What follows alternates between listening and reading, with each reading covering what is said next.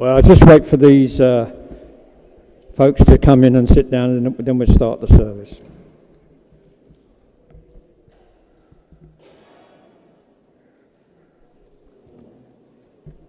Morning, James. I get to know everybody by name. That's a good thing. That's a good thing about church, and it gets to know everybody by name. Wonderful thing. Well, I want to say a very warm welcome to you all this morning. It's great to see you all again. And it's good to see more and more new faces joining us. Well, it's good to see the old faces, but it's also good to see new people turn up to church. Listen, thank you for coming this morning, and I hope you really enjoyed the service. But please try and stay afterwards, Daniel and family. Try and stay afterwards for a cup of tea or a coffee and a chat. We love to hear what life's like beyond St Anne's. And as I always say, it's good to see how the other half lives, so don't rush off. Now, before I go any further, let me say a big hello to online. There's some folks out there. Hello, Donna Worsfold. Hello, Jackie. If you're tuning in, a warm welcome. Stay for the service. Don't go out while, make a cup of tea. Do it after the service. So anybody else out tonight, I don't know where we're going. We could be any part of the world, but please stay tuned. We've got a great service. And equally, we've got a great message. So stay with us for that. Well, it seems that the Easter celebration has caused some to be more in church than anywhere else. I mean, we had quite a few people over the holidays. I'm not complaining about that. Surely that's a good thing, isn't it? We need to be spiritually fit. But let's listen to what one of the most famous kings of Israel said this. He said, "I want to live in the house of the Lord forever, to gaze or look upon God's beauty and to meditate on his words." Now, as for Christians, we should have that same sentiment as David, which is why the Bible tells us not to give up the habit of meeting with one another. But meeting one another doesn't come without its problems, as we shall see in today's... Sorry, I'll get my teeth in there. As we shall see in today's talk with Richard, who's our minister at St Anne's. He will take us through Paul's Gospel, 1 Corinthians 16, and our theme is keeping church healthy. All that later, but for now, let's stand. Let's present ourselves before our God. Let's stand, and I'll pray. Father, we thank you that you are indeed a great and mighty, awesome God, and that you know each and every one of us here today. We ask, Lord, be with us during this service. Help us to worship you in spirit and in truth. Amen. Two songs that tell us and remind us to keep trusting God and allowing him to take charge of our lives when trouble comes. Strength will rise. Let's sing.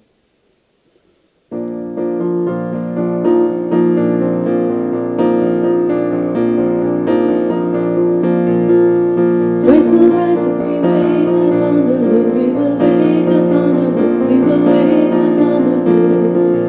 Strength will rise as we wait upon the Lord. We will wait upon the Lord. We will wait upon the Lord. Our God, you reign forever.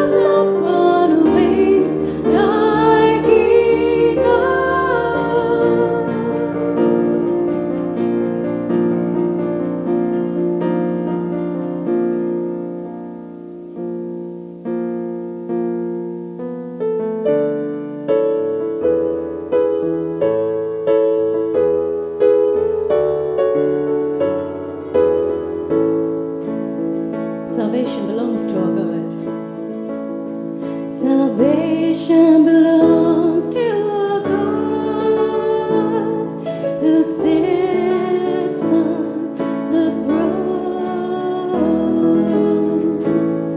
and unto the Lamb,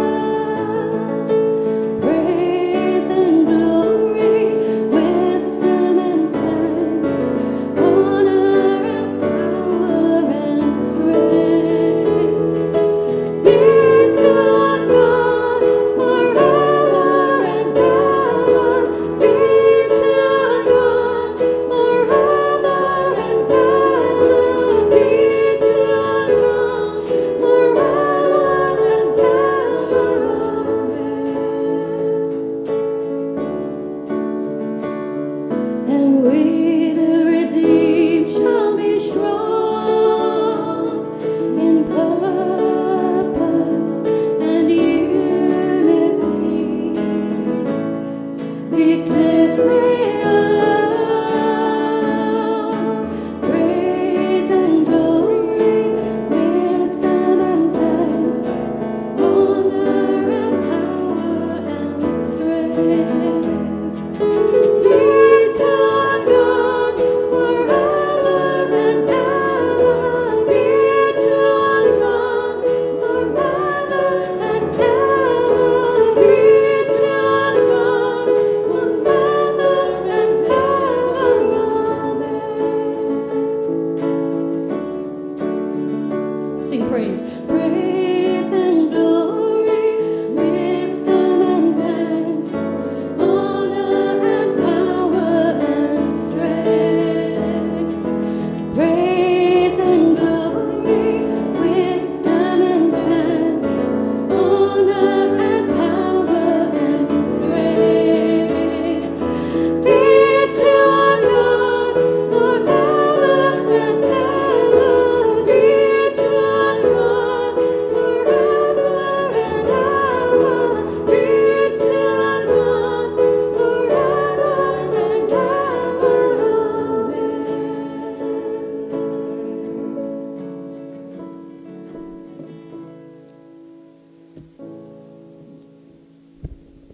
In the words of that song there, salvation belongs to our God. Father, we thank you that your Son gave his life that all may live. Because of sin in the world, hell is no longer the destiny for us. Only heaven awaits those who trust in you. We ask, Father, keep blessing us, Lord.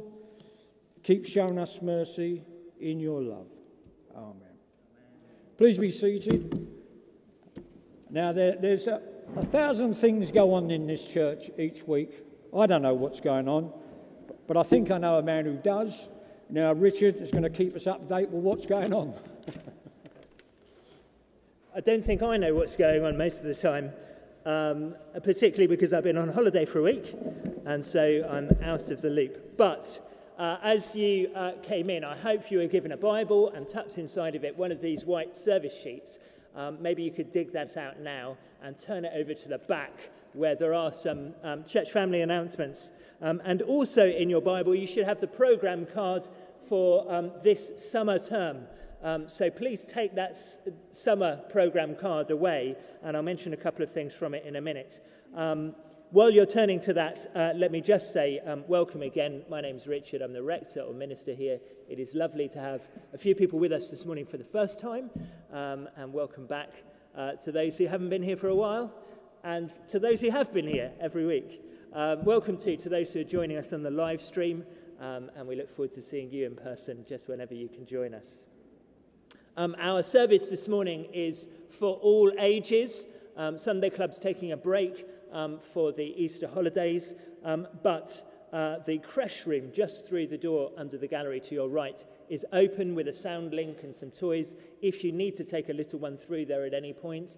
And also Super Tots is running for children aged about 18 months up to about school reception age, and that will start after the next song. And we'll ask you to gather that side under the gallery after the next song to go downstairs to Super Tots. But otherwise, all other ages should be involved with the service throughout, and we should be through within an hour. So on the sheet, Oh, I should say toilet facilities if you need them, through that door under the gallery and downstairs in the crypt.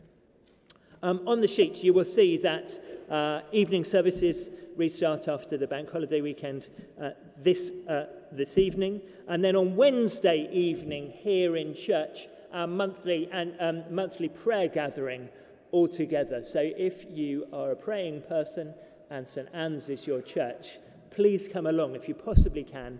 Wednesday evening here in church, 7:45 for tea and coffee, 8 o'clock start. We finish by about 9:30. But that would be a real encouragement to see the whole church family here together, if at all possible, Wednesday evening here in church. Further down on the notices, you will see that 2 weeks today is London Marathon Sunday.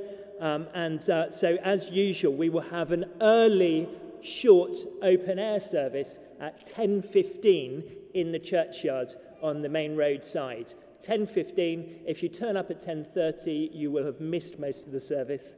But we could do with some people to then help keep the building open so that spectators can come and use the toilet facilities and have a free cup of tea or coffee through the course of the next few hours. And if you can help with that, please will you see Laura, who's going to stand up right now. Excellent, thanks Laura.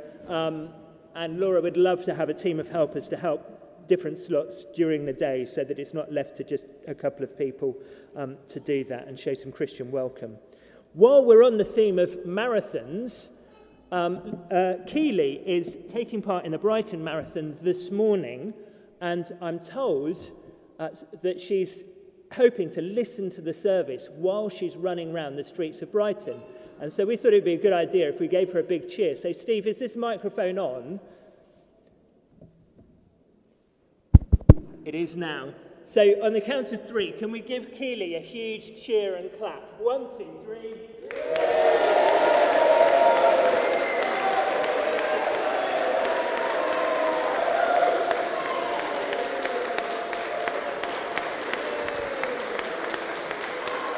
All right, she's finished now. She's finished. But the reason why that's particularly exciting is because she's running to raise funds for our big building project, and especially for lift access, so that her teenage son Jack can get into the building much more easily and much more regularly. So if you can sponsor Keely in that effort towards the project to get much better access to this building, then please do. And it's not on here, but it was on the earlier emails over the last 3 or 4 weeks, or let me know if you need the link to donate to Keely's sponsorship. Well done, Keely. On the programme card then, I want to particularly mention a couple of dates. Please take it away, stick it on your fridge or on your notice board or whatever. Take note of particular dates. The 2 that I want to mention in particular are on the back of the card, and that is on May the 12th, church members' lunch and annual meeting, and also on June the 8th, Church Day Away. The Church Day Away is a Saturday out at Chalkwell on the C2C train line from Limehouse, where we go. We will hear some excellent Bible teaching. We'll have a couple of hours free to go down to the beach or to just stick around and chat to one another. It's a good time of fellowship as well as teaching, and more details to follow over coming weeks. But make note of that date. And then the church members' lunch and annual meeting, the main thing that you need to be aware of now is to make sure that you are on the church electoral roll, which means that you can take part in that annual meeting and even stand for election to the annual meeting. So the list of people who are currently on the church electoral roll is up in the main porch. So check it on your way out. And if your name isn't there, then please fill in an electoral roll form, some of which are on the shelf at the back of the church. I'll have some with me as well. And when you've filled it in, give it to Susan, who is very kindly taking over as our electoral roll officer. If Susan looks a little bit panicked, then don't worry, because she's just learning the ropes. But we will go through what needs to happen with those. But just make sure that everyone gets on the electoral roll in time before the annual meeting, because the roll closes a couple of weeks before the annual meeting. A couple of other things.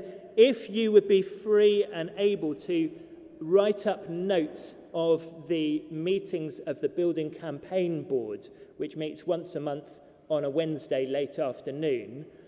We would love to have a minute taker for those regular meetings. You don't even necessarily need to be able to come in person, because we can always record the meeting and then you can write up the notes afterwards. But we would love someone to support the building campaign in that way, just once a month, writing up the notes of the meetings. Let me know if you'd like more information about that. And the last thing to mention, and Paul, wherever you've gone, maybe we can remind people at the end of the service, it'd be lovely to have a few strong men to put away the cross, which we have out for Easter. We can take the post-its off now and put it away in the south porch after the end of the service, once the crowds have gone down a little bit. I think that's everything I need to say. Back to you, Paul. Thank you, Richard, for enlightening us. Now we know what's going on this week, don't we? Lots of things to get involved. Don't forget to come onto the marathon thing. And Keely, if you're out there, run well. I know you run well. Keely lives in my building, so I see practically every day. But yeah, well done, Keely. Win the race. That's what we want, win the race. Right now, it's been said that music is a conquering force. Yeah, if you read your Bibles, you know that music has defeated depression and defeated enemies of God. Now, we're going to sing this lovely, lively song, and I do encourage us all to lift our voices up high, while our worship team, in wonderful voice, the worship team, aren't they? While the worship team lifts our spirits. So where's the little ones? Can they all come out the front? We won't start. Look at all the little ones out the front here for the maracas, the clangers, the bangers. There we are. You want that one? No, you don't want that one. That's that one. Right, let's stand and sing then. So with uplifting voice, over all the earth.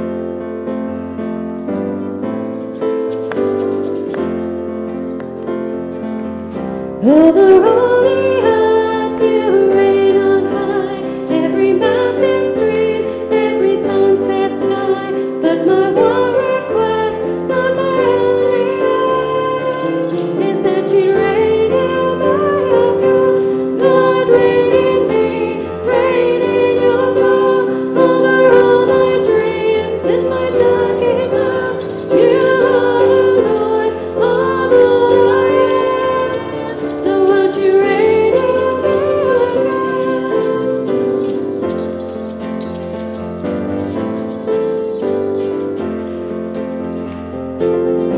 over every thought, over every word? May my life reflect the beauty of my Lord.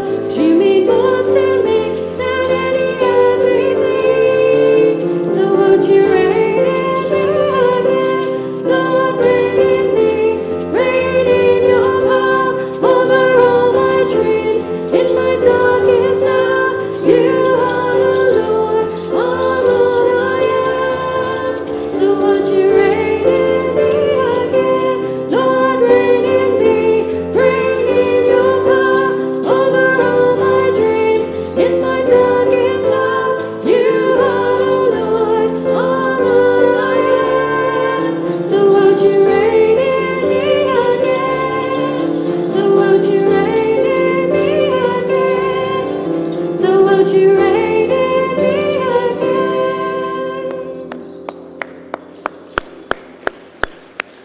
again? We thank you for our special effects down here as well. Just before the little tots go out, let's pray. Father, we thank you for your marvellous word and the story about Jesus, how he came to give us a hope in this world, Lord. Lord, we just ask you, be with the teachers, embellish these wonderful truths in these little minds and hearts, Lord, as they go on from strength and strength in the knowledge of your Son, Jesus Christ. Amen. Little tots, where are you?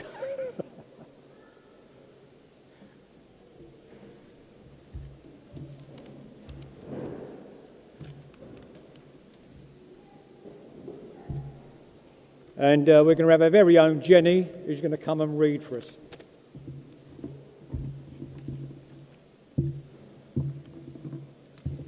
Great. While the smaller ones going. You can be finding, if you want to follow it in your own Bible, it's page 1157. I'm going to be reading 1 Corinthians chapter 16. Or you can follow it behind me. Page 1157.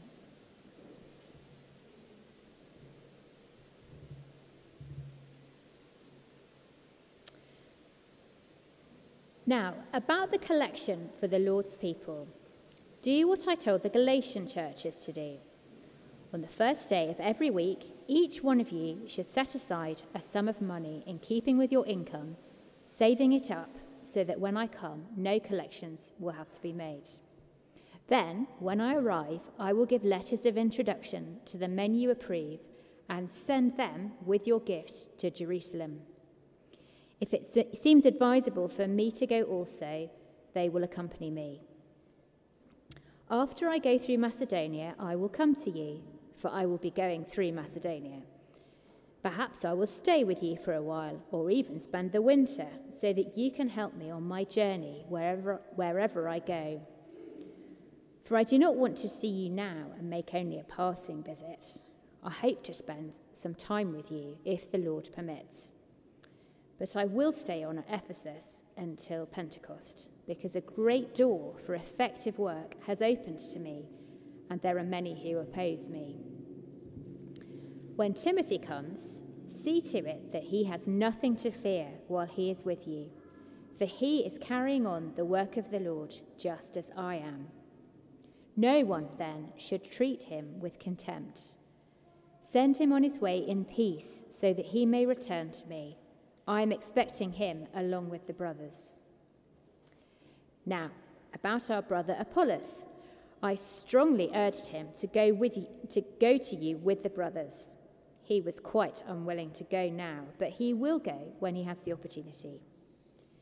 Be on your guard, stand firm in the faith, be courageous, be strong, do everything in love. You know that the household of Stephanas were the first converts in Achaia, and they have devoted themselves to the service of the Lord's people. I urge you, brothers and sisters, to submit to such people and to everyone who joins in the work and labours at it. I was glad when Stephanas, Fortunatus, and Achaicus arrived, because they have supplied what was lacking from you. For they refreshed my spirit, and yours also. Such men deserve recognition. The churches in the province of Asia send you greetings. Aquila and Priscilla greet you warmly in the Lord, and so does the church that meets at their house. All the brothers and sisters here send you greetings. Greet one another with a holy kiss. I, Paul, write this greeting with my own hand. If anyone does not love the Lord, let that person be cursed. Come, Lord. The grace of the Lord Jesus be with you. My love to all of you in Christ Jesus. Amen. This is the word of the Lord.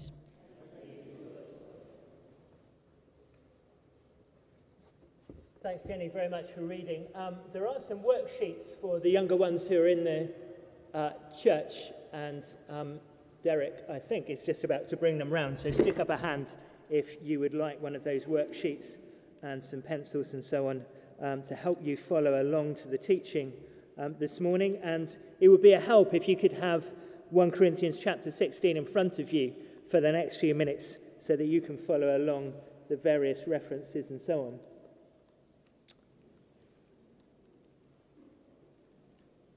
Sorry, I should have put this on from the start. Bear with me.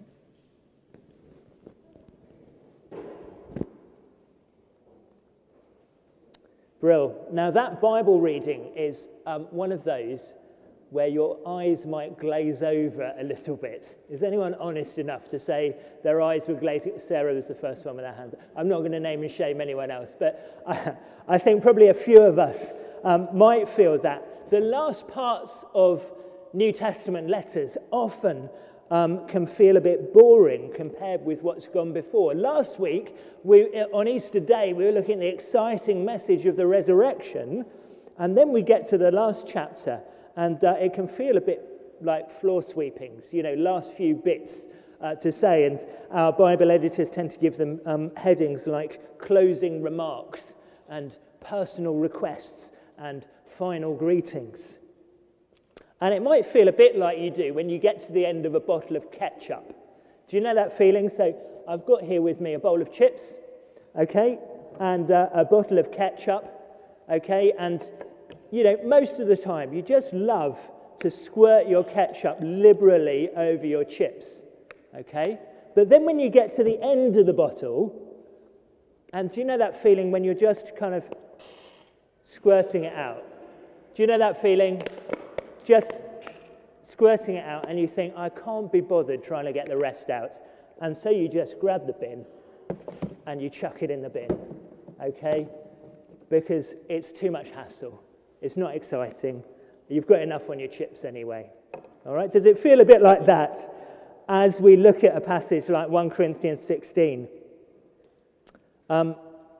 Maybe you've got to the end of the letter and it feels like the last few bits are just like the scrapings and you can't quite be bothered to finish with it. And so you think, I'll just chuck it in the bin. Go on to something else. Well, we're not going to do that this morning. We've been looking at the meaty bits of 1 Corinthians over the past 18 months. But actually the last part of New Testament letters is often where the whole picture comes beautifully together.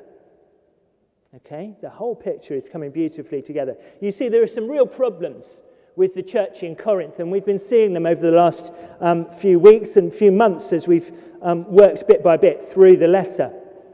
And the Apostle Paul steadily cuts away their unhealthy thinking and behaviour, just like we might cut away at a piece of craft. And Jay's not here today, but she's helped me out, as she often does when I'm needing some creativity. I've got a piece of craft here, and it really comes together as you cut away at it. So in 1 Corinthians, in chapters 1 to 4, the apostle has been pointing out their pride and their competitiveness. And he cuts away with all that's wrong and unhealthy about it and tells them what they need to stop and do differently.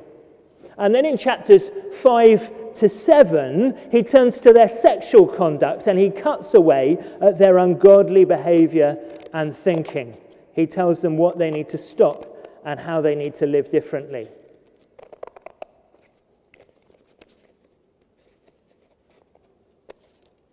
And then chapters 8 to 11 talk about what they eat.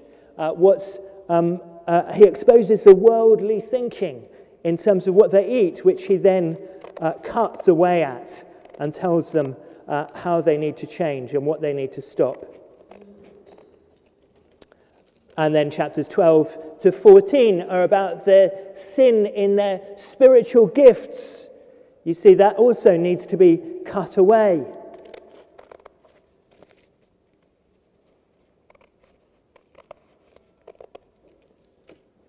And then finally, in the last few weeks, we've been seeing the centrality of the resurrection of Jesus and how their focus on this world and their concern with what they do here and now also needs to be cut away to become much more healthy and aligned with what Jesus says. So he's been teaching not exactly negative lessons all the way through, but he's been correcting them. But now, in chapter 16, for the first time really in the letter, Paul turns from cutting away things that are wrong in their practice and in their thinking. And instead he gives a few positive instructions about what a really healthy church will look like. And this is where all the strands come together and show what all that cutting and correcting was aiming at all along. And that's Jay's piece of craft, not mine. So can we give it a round of applause?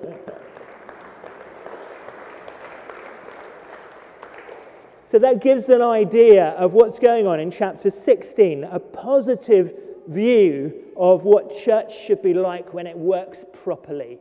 A beautiful, a body of people in harmony with one another. The common theme to the whole chapter is the need for interdependence.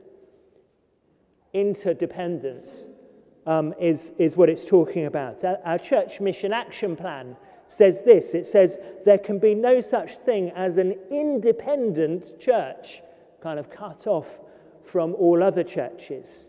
We're made to rely on one another, not just within the body of a particular church, but with other churches, nationally and internationally.